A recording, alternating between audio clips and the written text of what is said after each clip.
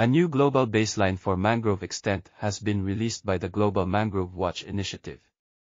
The study used a globally consistent and automated method to map mangroves, identifying a total of 137,600 square kilometers of mangroves worldwide.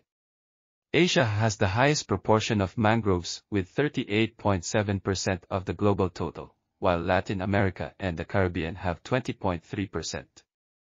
The methodology used is primarily based on the classification of ALOS pulsar and landsat sensor data.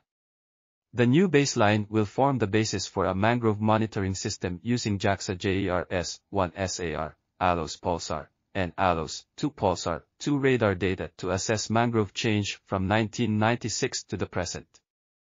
However, users should note that a minimum mapping unit of 1 hectare is recommended and that the error increases in regions of disturbance and where narrow strips or smaller fragmented areas of mangroves are present.